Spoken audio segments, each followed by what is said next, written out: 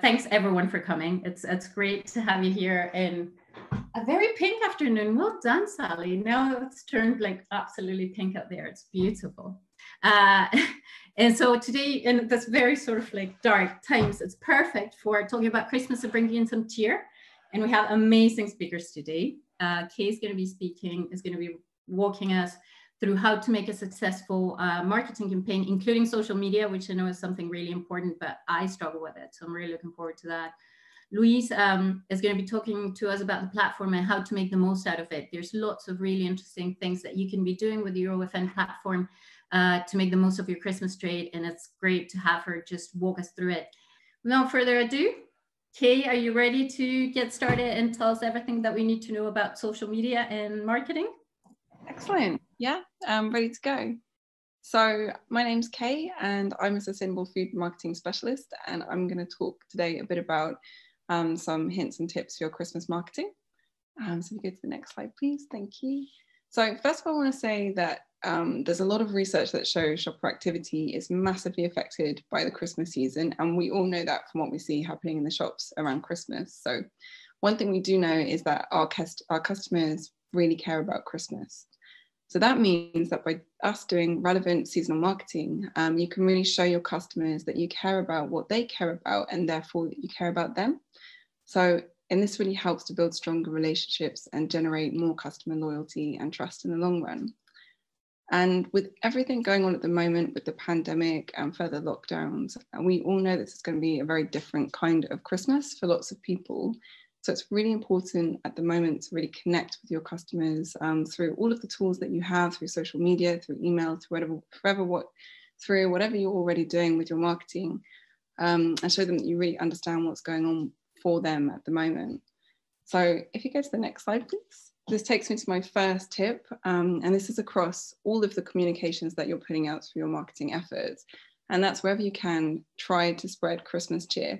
So it's been a really challenging and tough year for most of us. So if you can help your customers end the year on a really positive note, it will be a really worthwhile thing to do.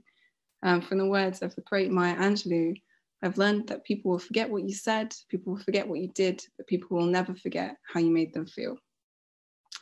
So with this in mind, consider how you can spread Christmas cheer in these challenging times through your social media in particular here. So any content that you put out, ask yourself before you post it, is it entertaining? And what I mean by this is it readable? Is it fun? Is it imaginative? Does it make people laugh? Don't be afraid to use humor in your social media. Of course, that's a totally subjective thing. Humor means different things to different people, but you'll get to know what works for your customers, and I'm sure you already have a good idea of what your customers find funny. A really nice example of this actually was last year when Tamar Valley Food Hubs did a really lovely social post, which was Sarah Rock dressed as an elf reading a lovely poem written by another member of the team, Rachel. So this is a really nice example of a team coming together to create a really engaging, lovely, humorous, good vibe post that got really good engagement and was a really nice kind of way to put a human face behind Tamar Valley Food Hubs for their audience and customers. So it's a nice idea. And the other thing to ask yourself, is it emotional? Does it provoke emotion? And what I mean by this is, does it reach your audience or your customer on a personal or deeper level? Does it make them feel something? Write wherever you can on social media, try and write content which helps your customers form a personal or emotional connection with your enterprise. So for example here, if you share human stories about your producers, growers, team members, this is a way to put a human face to your enterprise, which helps your customers to connect more with what you're doing and who you are. And also just a point to say on this slide, that's fine. But a point before is just also here for Christmas cheer, you can invest a little time into creating Christmas imagery for your enterprise. And this is really worth it because you can keep using that year after year after year. And Louise is going to talk a bit more about that a bit later. So my next tip is to make sure you're looking after your new customers. And what I mean by this is that many hubs, and I'm sure you might have seen this happen for you too, see an influx of new customers over the Christmas season. And one way to convince new customers to stay is to really help them feel like they belong. So make a point of looking at things from their point of view and review. For example, you can review their shopping experience with you. Make it as clear as you possibly can how your customers can buy from you. Don't let them feel uninformed. You might think that it's obvious, but there's actually a very real block for new customers to try new things. So be as explicit as you can. A really nice kind of quick and simple way of doing this is to explain your process really clearly. And you can do this in a social media post, which you could pin to your feed, or you can have this on your shopfront notices page if you have an OFN shopfront.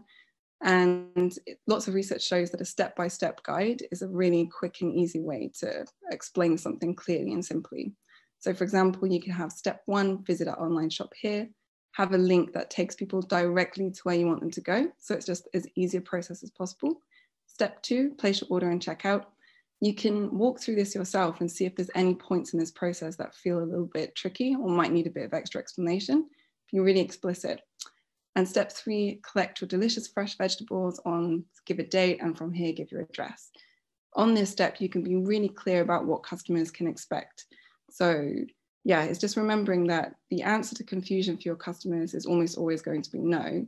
And it's a bit of a cheesy phrase, but if you confuse, you lose. I don't know where that's come from, and it's pretty cheesy, so I'm sorry about that. But it's just, yeah, give new customers an idea of what to expect. If you can tell them what to expect from a collection point, what they might see, where to go, as in detail as you possibly can, that's a really good thing to do, and it's a kind thing to do for your new customers.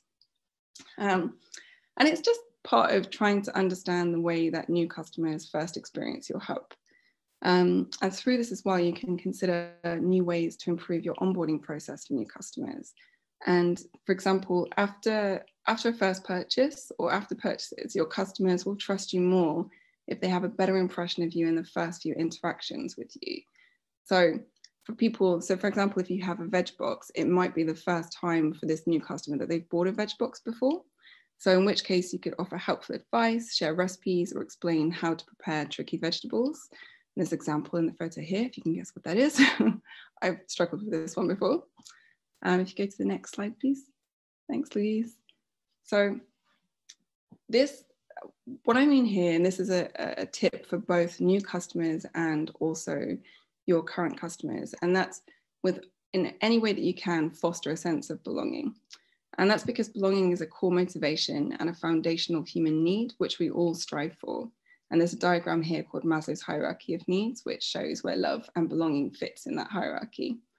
At the moment, well, most customers are what we call hyper-empowered customers when it comes to food, which means they've got a lot of different choice, a multitude of different supermarkets, et cetera, et cetera.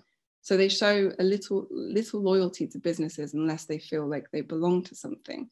So in any way that you can, help your customers feel like they belong. And in the next slide, I talk a bit about how you can do that. So you can help your customers feel like they're part of something bigger. And in our case, that's the alternative food movement or the new food movement or a better food movement.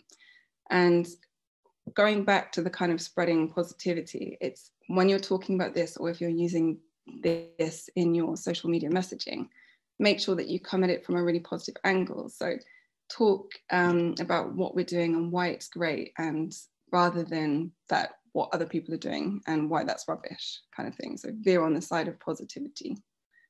Also, you can show your customers that you share the same values and care about the same issues they do. So yeah, and the reward for doing that is that you'll get really highly engaged customers who are advocates for what you do and who will naturally want to shop with you and talk about you as well. So get really clear on what issues you authentically identify with as a business. Agree, perhaps as a team, on what issues you want to align yourself with, and also how you're going to communicate that. Don't be afraid to express what you believe in. And if you are uncomfortable about speaking on this topic yourself or posting about it on social media, a social media tip is to share what other people are saying, share content from other accounts who align with your values. And this is a really nice kind of bit of social love that you can do for other accounts who are on the same wavelength as you. And also this has positive algorithm effect as well, because the more that you're sharing other accounts' posts, the better that, for example, Facebook sees your account as more kind of community minded, and therefore you're seen by more people. So it has a positive knock-on effect, as well as supporting the causes that you believe in as a business. And yeah, and also in the long run, sharing your values with your customers leads to a deeper emotional attachment to your enterprise. And that will help you to generate more customer loyalty and help to retain, for example, your new customers and keep your current customers for longer. Next slide, please. And this is a really similar point, but it also helps to make sure that your customers feel understood by you. So what I mean by this is take time to consider what your customers might be missing out on this year in these strange times that we're all finding ourselves in. What do they need and what do they want? What might they be going through? It's having this in mind, getting into the practice of constantly thinking about things from your customer's point of view. And particularly at the moment, customer confidence is at an all-time low. There's lots of concerns around cleanliness. People are going through a lot of financial worries and lots of just collective anxiety at the moment. And many customers are going to be remembering who helped them during the last lockdown, and supermarkets felt like perhaps unsafe territory for many people. So what you want to do is, through your kind of social media messaging, is really help your customers to feel safe and secure shopping with you. And this is also through all of your messaging. So you could, for example, share what your COVID policy is, talk about the steps that you're taking to keep people safe. And when it comes to financial concerns, you could, if it makes sense for you and your enterprise, to really focus your messaging on the value that you provide for money. And also it's important, through what you're saying on social media and through email or what you're putting out to your customers, is to really gauge the mood of your customers, because traditionally Christmas campaigns are usually all about gathering together with friends and family to enjoy good food. And this kind of messaging is challenging and potentially could even be upsetting for some people in the times that we're finding ourselves in, because we just don't know what's going to happen with the lockdown restrictions this year. So think kind of outside of that, of different things that you can say. So instead of family messaging, for example, you could focus on enjoying treats at home, sending edible gifts to loved ones, finding comfort in holiday cheer, or highlighting comfort food and treats and this kind of thing. Next slide, please. Cool. And another tip is, wherever you can, try to use personalization in what you're doing. So one way to do this is going the extra mile for your customers. And I'm sure a lot of you have done that throughout the whole COVID experience, but it's also through kind of November and December. It's remembering that going the extra mile for your customers helps to build long-term loyalty. And perhaps things that aren't sustainable for you to do throughout the year, you might be able to get away with doing them as an enterprise over November and December, just in the lead up to Christmas. And you can also perhaps identify, this could be a chance to help perhaps your lapsed customers to come back on board with you. So identify customers who haven't purchased anything for a while and reconnect with them, check that they're okay. It's that personal touch of speaking to your customers is always a good thing. And also, yeah, how can you recognize your customers in unexpected ways? There's lots of different ways to do that. It's sit down with a pen and paper for 10 minutes and force yourself to think of some ideas. The first 2 might be difficult, but after you've written down 3, you might find that they come a bit easier. And then you'll come up with things that are unique for you and will work well for your customers. And something simple you could try as a Christmassy, seasonal, or a simple thank you email or handwritten note in someone's order or in their box. To make it a bit more inclusive, it could be something like happy winter holidays. And also, yeah, it's just anything that you can do to make your customers' experience personal with you at this time is a good marketing approach. And next slide, please, Louise. Thanks. So I'm sure you're all doing this already, but wherever you can, make the most of your community. And this is both online and offline. And through, not just through social media, but just generally in every way that you can, encourage word of mouth in your communities. Engaging your customers and building great relationships is a really good marketing time investment. And that's because when your customers are happy and engaged with what you're doing, they're going to naturally become advocates and want to share their enthusiasm for your enterprise with their friends and family, who are very likely to be on a similar wavelength and likely to buy from you.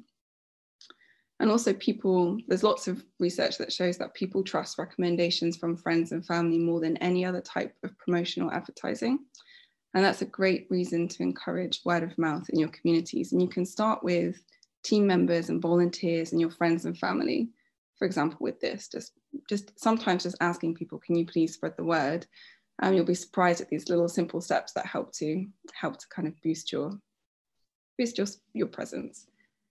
And also consider who your best customers are. And if you've got a really strong relationship, don't be afraid to ask them to spread the word for you. And most people are really happy to help. And it's going back to that helping people feel good. Like people feel good when they're helping a cause that they care about. So it's just, if you've got a good relationship with a customer, don't be afraid to ask them to help you by spreading the word about what you're doing. And also, in addition, if you want to take this online, the whole word of mouth wonderful effect, gather kind of testimonials and reviews, and then you can put that online, and it's giving positive social proof online through. So it's essentially as a word of mouth online, and you put a review or a testimonial up. So that's another good thing that you can do this time. So, and my last point, and I realize I've squeezed quite a lot of points into this one little slide, but it's to think ahead. So thinking now in November about different things that you can do for gift ideas, because specialist food and drink purchases are perfect for gifting solutions, and customers generally increase their food and drink spend around Christmas and make more specialist and drink purchases during the Christmas season.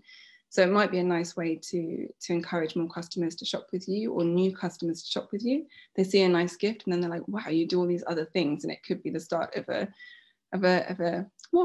deeper relationship.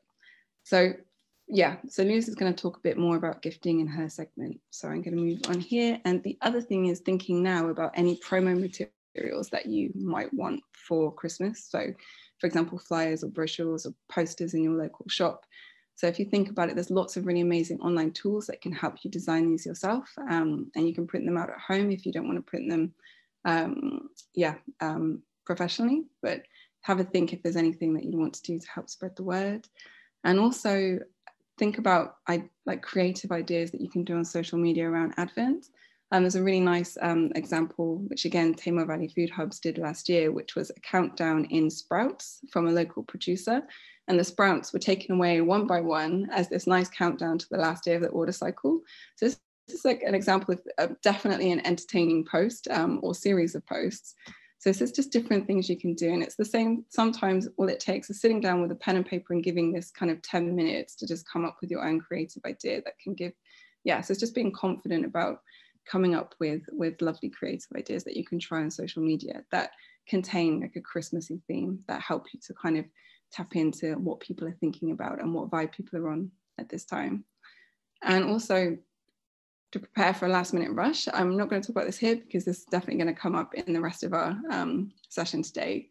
And then also my last tip here for Christmas marketing, which is to think ahead to January in December. So start to think about a January slump in advance. And you could start thinking now about things you could offer in January to help with that. For example, free delivery fortnight, or it could be a refer a friend type offer, or again, have a think about different things you might be able to do in January to help with that slump after Christmas. And so it's just in these times, it's really important to focus on positive messaging with all of your marketing, be that through email or social media or even face-to-face.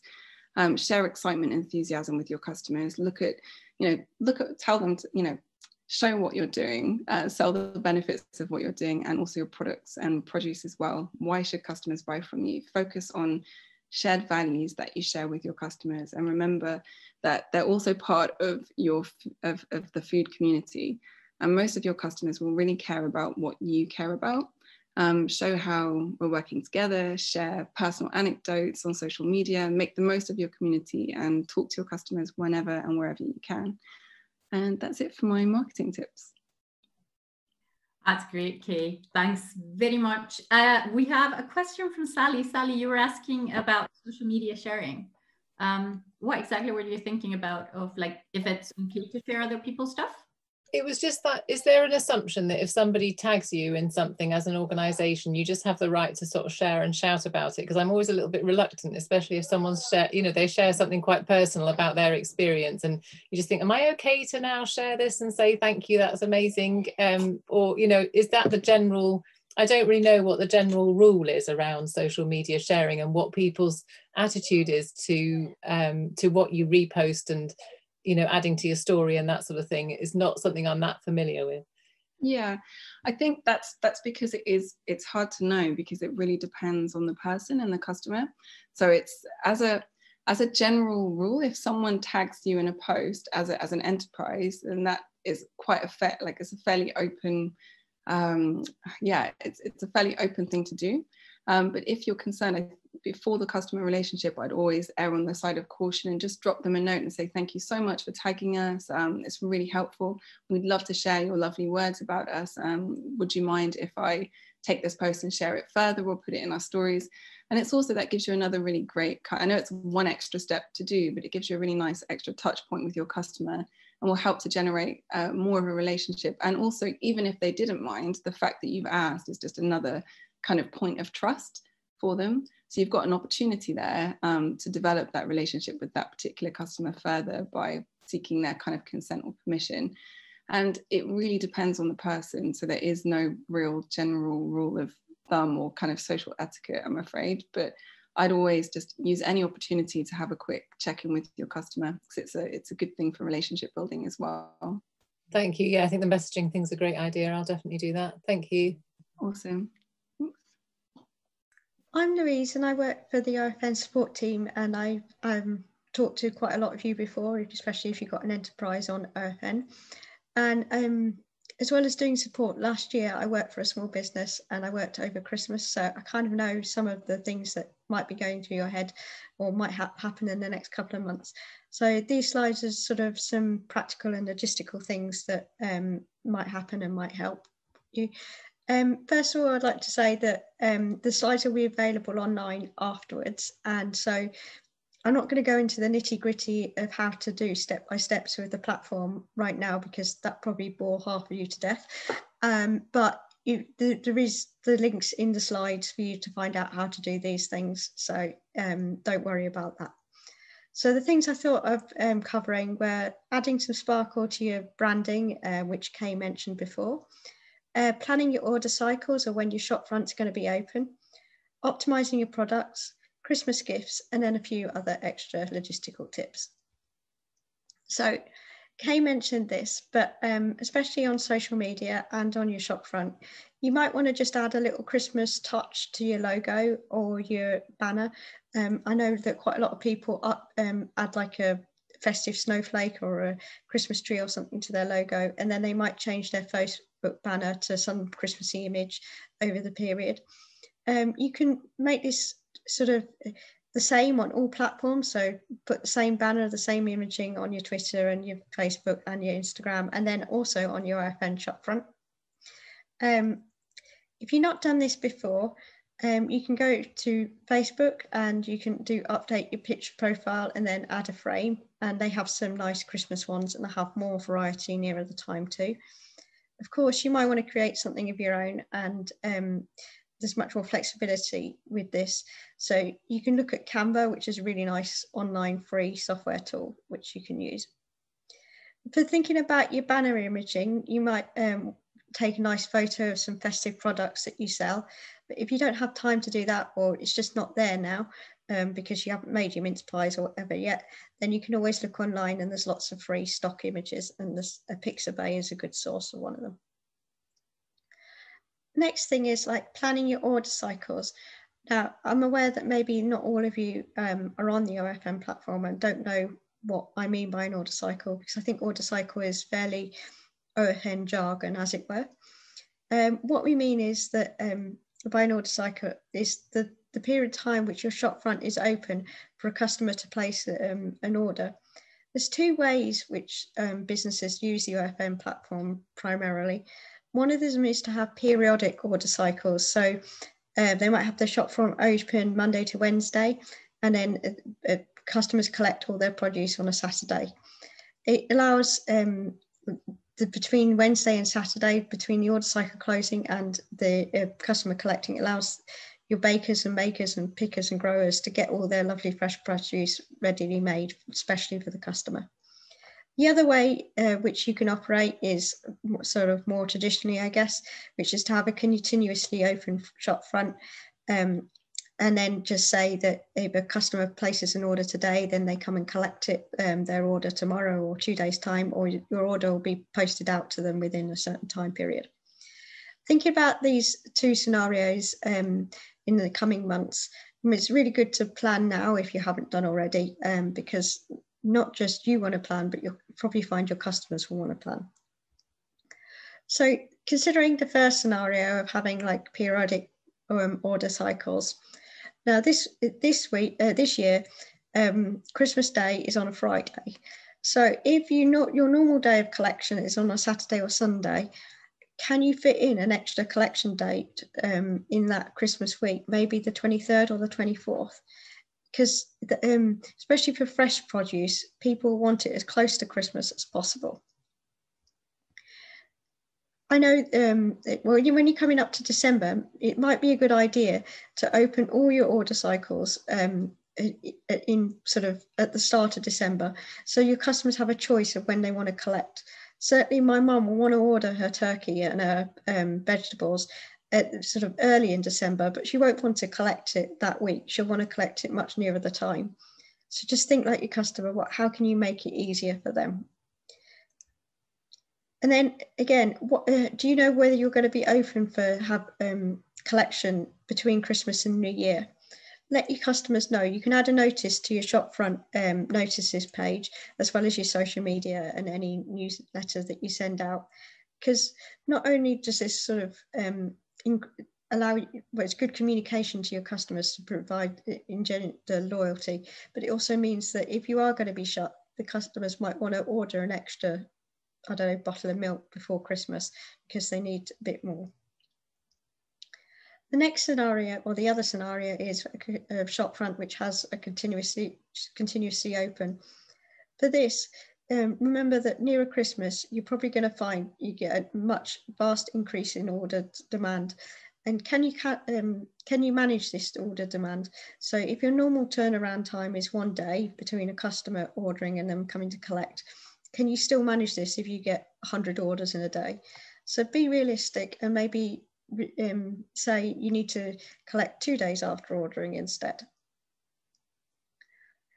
The other point, which is in association with this, is how close to Christmas can a customer order and still get their products for Christmas? Because believe it or not, when I work for an online business, people still order on Christmas Eve and expect it for Christmas Day, which it really isn't. You really can't do unless you're superhuman.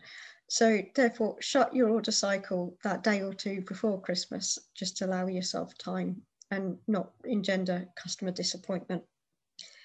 Again, if you're going to post items out nationally rather than have people collect, then consider the cut-off dates for postage, which is the 18th and the 21st of December, and then add your last date for ordering maybe a day or two before this, because you don't want to turn up on the 18th of December for second class delivery and realise that you've got 300 things to pack before noon to get it to the post office. You won't be able to do that.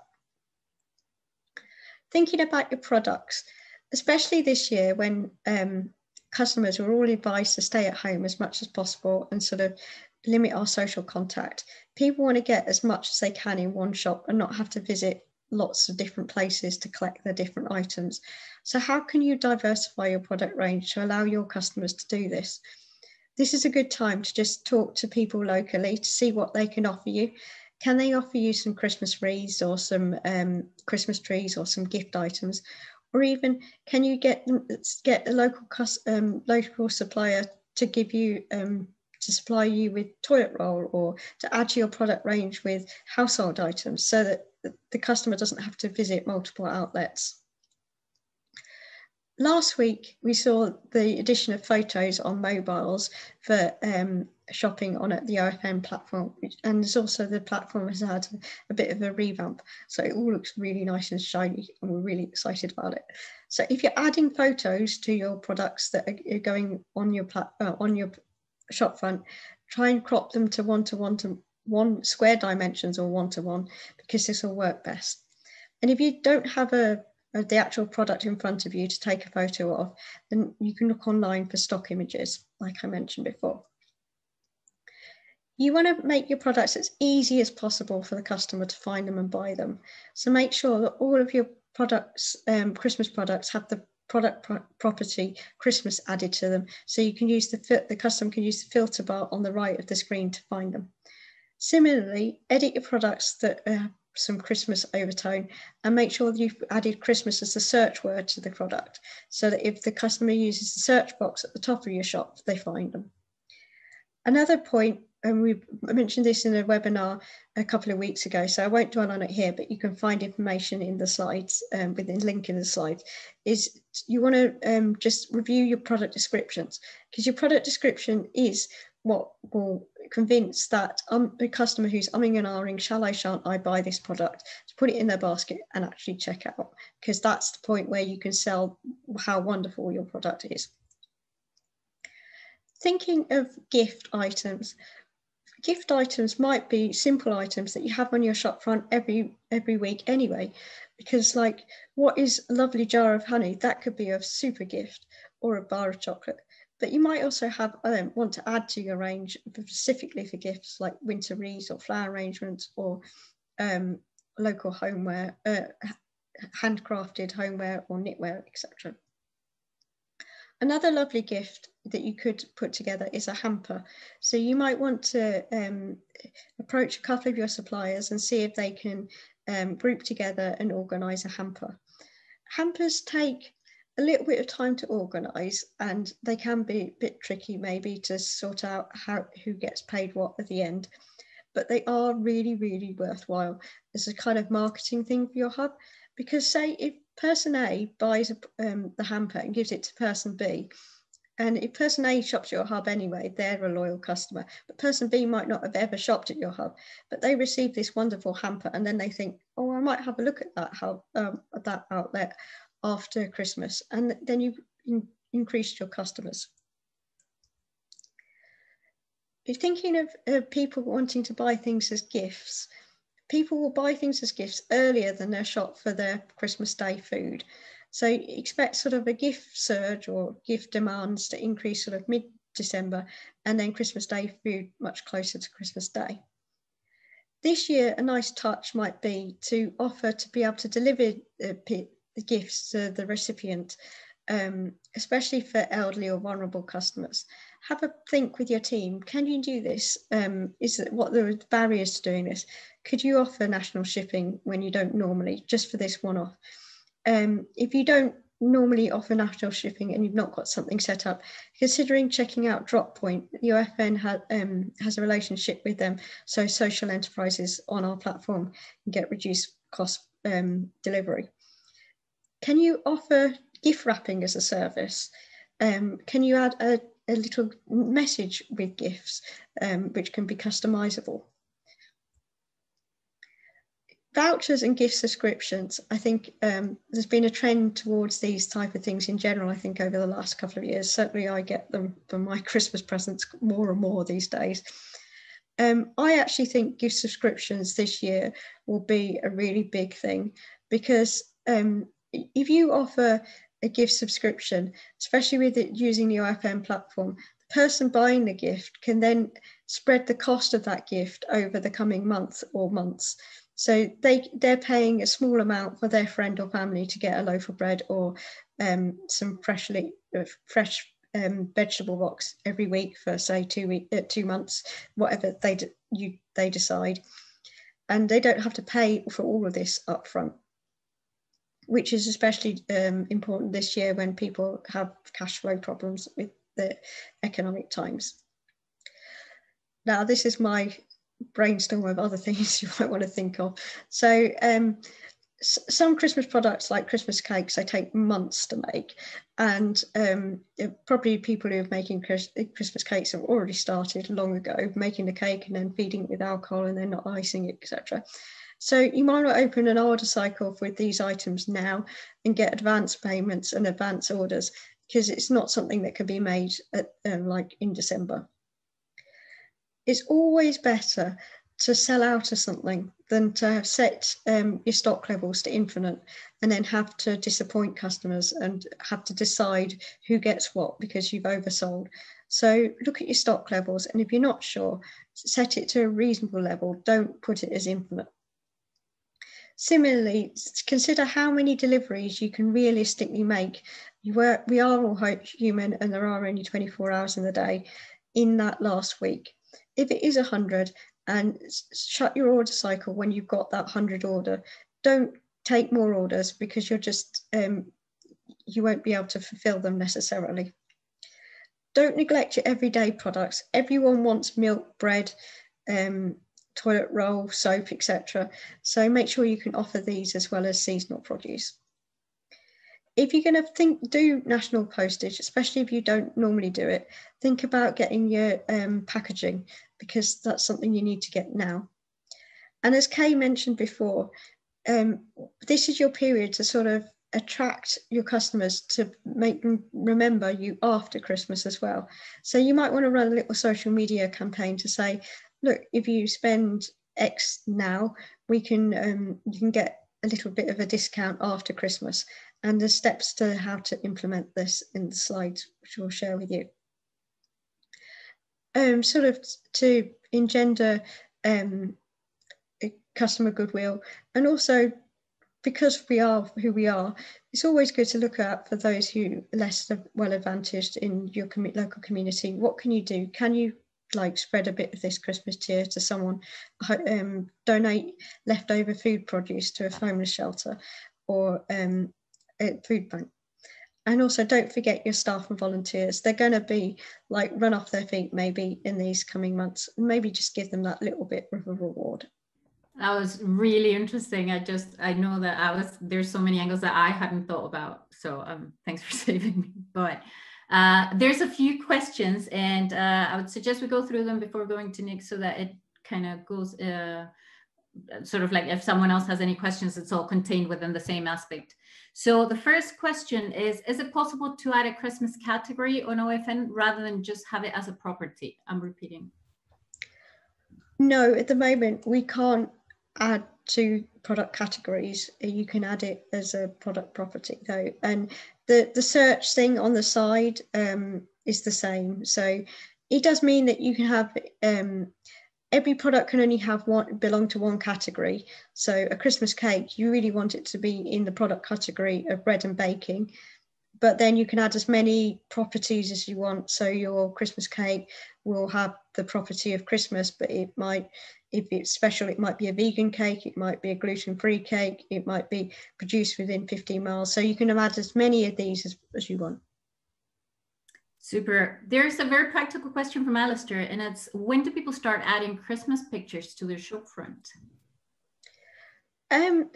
Were you talking about sort of like your logo and your Christmas banner, or were you talking about Christmas products? Because and I suppose for either, really, it's personal choice. It's a similar question of when do you put up your Christmas tree. I know people who will put up their Christmas tree in September if they could, and others that will put it up right before. I think I don't want to say either way because it'd be my personal opinion. I don't know. This year, maybe because we're all a bit miserable, put it up earlier. I don't know. Yeah, it was just a question because I get a bit grumpy when I see Christmas decorations in shops, but I know I may not be normal. So I was just wondering when do other people, is now about the right time to start, do you think? Could you like a view from the Tamar? Yes, please. So we came up with a plan this week to drip feed our new Christmas products. So every week we're going to have something new for people to pre-order or to think about, or so this week in our newsletter, it will be a pre-order opportunity for Christmas poultry and gammons. Then next week we're going to have start, you know, talking about gifts like our hampers, and we're getting some calendars from Land Workers Alliance. So starting to talk about gifty things. And then every week as we go through, you know, Christmas cakes, then mince pies, then, so it's a bit of a drip feed here in the Tamar. That's a really good idea. Finally, can an order cycle be more than a month? Yes, certainly can. Yeah. Good to know. And then a really nice comment from Candace and Pantry, who are saying that they've had great feedback about the new shop. So well done. Thank you. Oh, sorry. Sally has a really a very specific questions there. How do you limit your customer numbers? Is there some way to do it on the platform? Do you mean how many orders you got for a particular order cycle? Well, I suppose you could imagine. Sally, do you want to? Yeah, just how many, you know, say, because for us, we'd say, well, we'd probably cut off at about 80 customers, and I haven't ever done that before because we've never got to that level. So how do I say, oh, you know, the 80th, you know, the 79th person or whatever would be the last person that can order? You can't set a limit, an automatic limit. You'd have to keep an eye on it if you thought that you were going to get close to that. And then you can go to the orders page on your OFN admin and just sort by order cycle. And you can, because you can view sort of like 10 or 15 orders per page, you can see how many pages you've got for that order cycle to count how many orders. So you could do it that way. Lovely. Yeah, no, that's fine. So we'll just keep an eye. Can I just go back to the previous question? Because when I also asked about the Christmas button, and I don't really understand what the product property is compared to the category. Where do I find that? Is that just on a link somewhere? Yeah, there's a link in the slides. And also if you go to the user guide and search for product properties, it will tell you how to get into that. I think that's the quickest way to tell you now without giving you a screenshot. That's fine. Cheers. I'm not sure if anybody has any questions that they would like to ask out loud, but Helen here has a question that will lead us perfectly into the next topic, which is more about the platform itself, and it's whether there's a function in OFN to alert you when a customer orders for the first time. Just aligning with the idea of making sure that you actually have that first customer interaction. That's a good question. Louise, you might be better placed to answer that than me, but as far as I understand it, every time a new order is placed, the customer will receive an email confirming the order, and also the manager of the shopfront will also receive an email every time an order is placed. There isn't, as far as I know, any functionality that tells you if this is somebody who's new to the shopfront, but I think Louise might be able to clarify that. No, as far as I know, there isn't a way of knowing that if the customer's new to your shopfront. But again, I think this is probably something that we could offer as an integration if it was something that someone wanted. So whoever asked, please do drop us an email, and I'm pretty sure that would be manageable to do and implement if it was something of interest. There you go, Helen, problem solved. Pardon? Problem solved for Helen. Just I'm seeing her sort of like just smiling. So, Nick, do you want to give us a brief introduction to OFN so that afterwards Louise can actually walk us through the platform and the benefits for Christmas? Yeah, absolutely, happy to do that. And Helen, we're really happy to talk to you more about that issue about new customers. You know, we'll find a way around it for you. So I'm hoping you can see my screen now. The picture on the screen is the link that I shared in the chat earlier. You can also see that as part of the public OFN site. Various ways that people use OFN. Some people will be farmers and growers who just want to be visible on the Open Food Network. They will set themselves up, they will put up their contact details, some images, some details about how they farm and what they produce. They can put products up there. But that's all they want to do, is just to be sort of registered as part of the network and visible on the network. They also may want to sell their produce, but not necessarily have the administration of running an online shopfront themselves, but they want to supply other shops with their products. They're what we call a profile only. They pay nothing at all to be part of the Open Food Network. We want as many of those as possible. We've got thousands of them already across the UK, but the more farmers and growers and processors and producers we've got, the richer the network. So these people join the network for free. Some of them may decide that they then want to sell direct to the farmers from their farm or from wherever they're producing food, and sell direct to shoppers and buyers. And they will be what we call a producer shop, and they will start to sell on the Open Food Network. They will start to take payments online. They will have various distribution methods. They might be able to offer pickup from the farm. OFN has various social distancing systems that we've set up to enable people to pick up from pickup points with a time slot, so that people are given a particular time to pick up, and that allows us to distance at the pickup points. And also they may well want to do home delivery and then charge a bit extra for home delivery.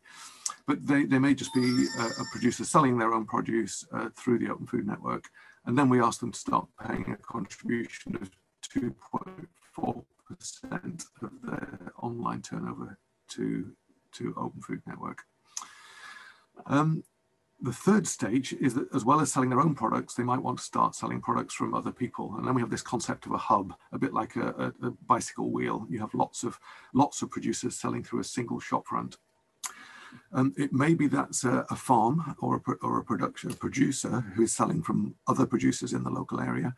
Or it might be a food hub like the one that I helped to run in Stroud, which is actually not producing anything at all. It's a virtual organization. We use a church hall on a Saturday morning as our distribution point, but we are a cooperative of 85 different local food producers who all sell through one shopfront.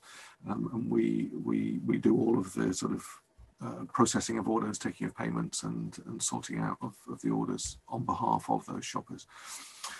So that's a very quick whistle-stop tour through the options. This is what the Open Food Network looks like in terms of the map, and you can find that on our website, foodnetwork.org.uk. You can zoom in and find out about a particular producer or a particular shop by clicking on the icon. Or you can come to our shops tab and see the various different shops that are open on the Open Food Network and search by location or name of the shop front. And in a moment, we're going to be talking to Rosie from Bowhouse, who is part of the team managing this particular shop front. So this is a classic Open Food Network shop front. You can see the various products down here. You can filter by the type of product. You might want to find out a bit more about a particular product. You can click on that and see a bit more detail. And we're very much into transparency, so we want the shoppers to be able to, so as well as clicking on the product details, you can click on the producer details and find out a bit more about the producer and you can see pictures of where they grow their produce. You can find out a bit more detail about them. You can follow them on social media, you can contact them. So we want the shoppers to be able to make connections with the producers. And again, in terms of transparency, against every product, you can see the price of the product, and you can see of that price, how much is going to the producer and how much the hub is taking as an admin charge, as a markup. I'm not going to go into an awful lot of detail. There's a huge amount in the back end that I could talk about, but we're a bit off topic here, and I've squeezed this lot in amongst other things. But that's what it looks like. So the shopper in the back end, there's loads of different reports and processing information that the manager of the shopfront can access. If there's any questions, we might have time for one or two questions now. If not, please put your questions in the chat and I will make sure I contact you later and follow up on that. I'll hand over back to Anna. That's great. I see the other Anna raising her hand. So yeah, I've got a question.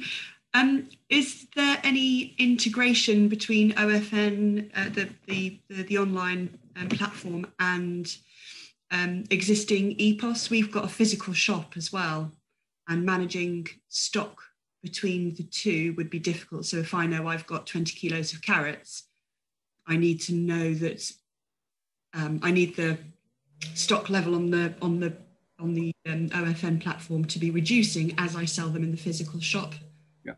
Yeah, absolutely. This is a common question. We are working with several farm shops, particularly since lockdown. That has been a very normal process for people to want to integrate a regular shop with the Open Food Network. We have got an API which allows integration with other softwares, which we use a lot. And depending on your EPOS system, we will be able to find a way to link the two together, so that as you sell from the physical shop, that will reduce the stock on the Open Food Network shop front, so that you don't double sell any item, and vice versa, so that as online sales go through, you know that stock is no longer available in the shop. We will need to talk in a bit more detail about exactly what EPOS you're using and how we do that integration, but it is something that we've tackled quite a lot in the last few months. So happy to explore that. You. Yeah. And we have another question that, again, is going to lead us perfectly into Louisa's presentation. And it's from Kathy, and she's asking whether you can use OFN customer emails to send a newsletter. Do you want to pick up on that, Louise? Or no, I mean, I can do this. It's very simple. Lots of people use a regular integration that we've got that links the Open Food Network with MailChimp. And anybody who places an order on the Open Food Network, we automatically collect their contact details. And you, as the manager of your shopfront, have access to your customer details on the Open Food Network. And you can dump those down into MailChimp and then send a mailing when you open a new order cycle to tell people that the orders are now open. When the order cycle is about to close, you could send an email just reminding them that they've got, 2 hours before the order cycle closes. So yes, we have got integrations with MailChimp and other CRM systems. But yeah, I'll hand over to Louise in case she wants to add anything to that or get on with her presentation. I believe there's a blog on our blog on the website that explains how to do this. So yeah, do take a look at our blog and search down the file about MailChimp, and then you'll get more information. A more practical one from Helen asking if we can put a link for how to write a great product description, either now or in the mail. We'll make sure to include that, Helen, so don't worry.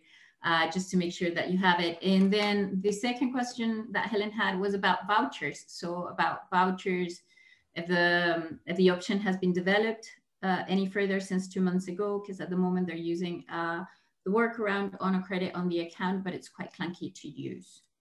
So yeah, there is nothing has changed in the last 2 months.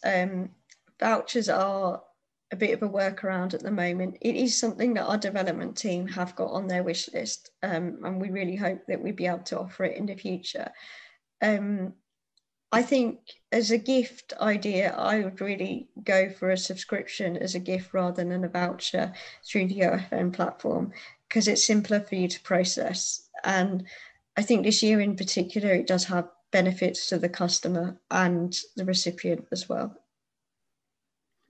And then finally, Susie had asked if we can have an order cycle that is longer than a month. And I think that yesterday you mentioned that, yes, that we could. Yeah, that's certainly possible. You can have a continuously open order cycle. So it's perfectly possible now to set up an order cycle that's open for 3 years if you should want to. I don't know that you necessarily want to, but yeah. You could. Good to know.